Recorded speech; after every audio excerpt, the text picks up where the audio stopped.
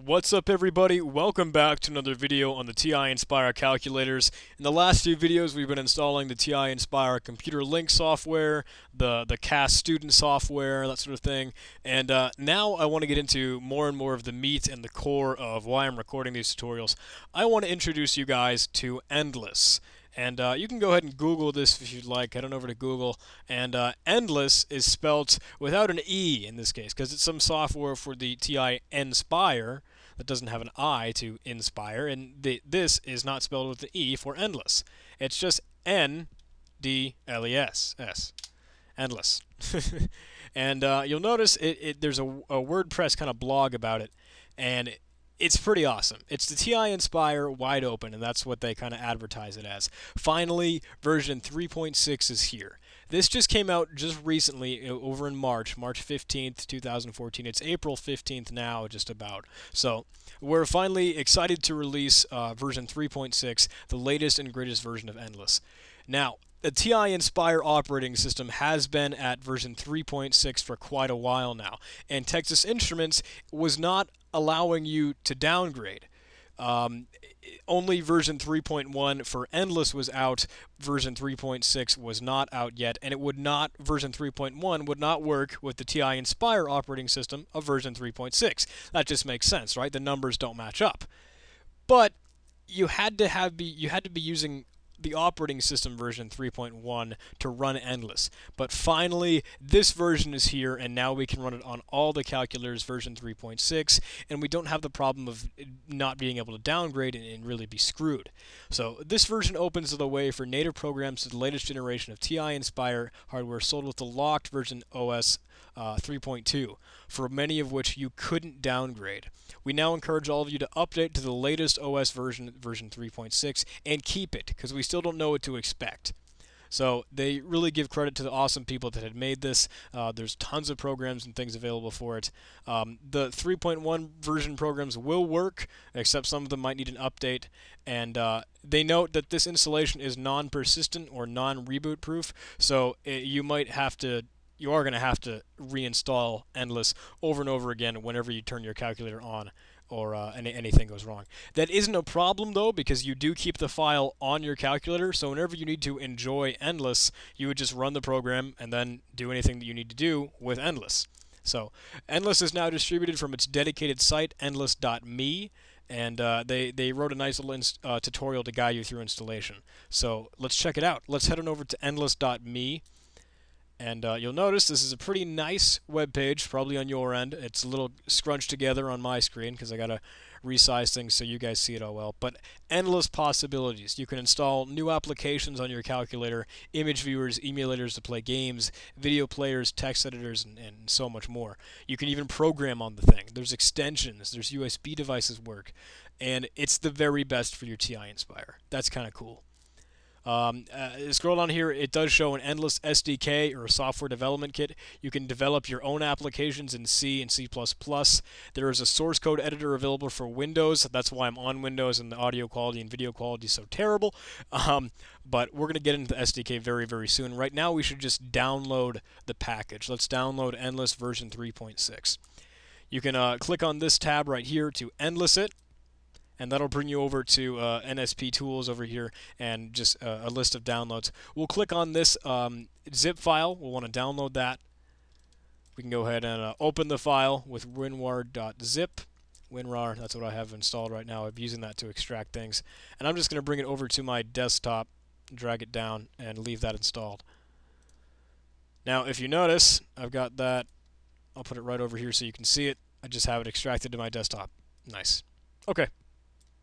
Let's keep moving. If we go back to the previous page, there is an installation guide that we can follow, and that'll link us over to tiplanet.org.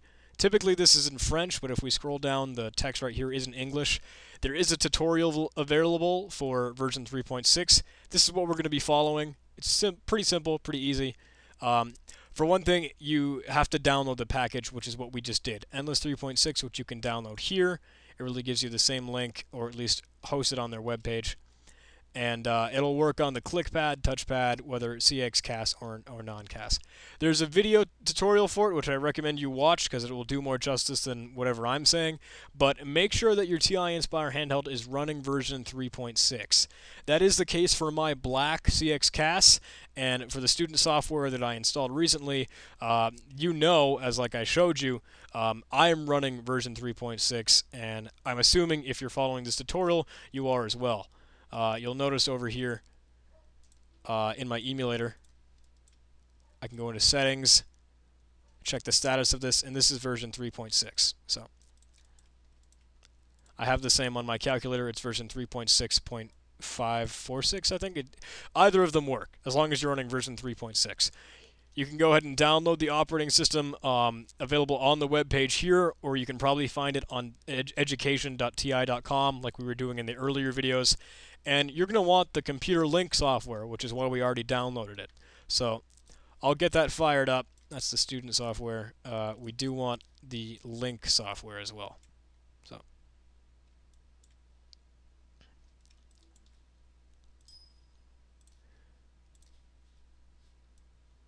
okay, get the computer link software ready for us, and connect to your TI-Nspire or your calculator, and grab that. And let's go back to the guide, see what it has us do. Plug your calculator and go to the Content Explorer tab, which is really over on this side, on the bottom over here. It says create an Ndless folder and transfer the required files. At the root of your Nspire, create a folder called Ndless, and we can do that by right-clicking down at the bottom here. Right-clicking and selecting New Folder, and we can call it Ndless, just like that. And you might notice on your calculator screen, your actual handheld, that it will say, okay, folder created or files dropped very soon. And we'll transfer over these files that we had in the folder that we just downloaded. The one that's on my desktop, it says that these are in the calc bin directory in the package. And I can see that right here. Let's click on that, and here are all the things that it just said that we would need to copy. So if we have our handheld right over here in the Ndless folder, let's drag these right over into here. You can see it copies them all, and now they've been successfully placed. You can even see on your handheld that it is showing that on the screen of your calculator. And now, once that's done, go onto your actual handheld and go onto the calculator. You might be able to hit Control-O to go to your documents. Go over to your Ndless folder, and go ahead and click Enter on the Ndless installer. You don't have to save anything that you're already working on if you had an open document or an unsaved document.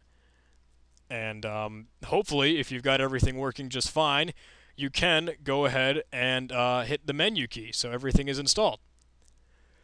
Thankfully, it should successfully say, it should return you back to the black home screen, and it'll say in green letters, Ndless has been successfully installed over at the top left corner of the screen. So that's the way it should work. If you do experience any issues, you can just gonna go ahead and restart at step 5 once you have all the files copied over to the handheld. And it notes that anything you put in a startup folder inside the Ndless one can automatically be launched. You can kind of customize your install, and if you ever need to, you can uninstall by pressing the U key. So that should work relatively well for you. In the next tutorial, we'll be looking at really more things that we can do with this. We'll finally start to install the SDK, or the software development kit, and we'll see what programming stuff we can do and what more we can do with this tool and with this program. So thank you for watching. I hope you enjoyed it, and I'll see you in the next tutorial.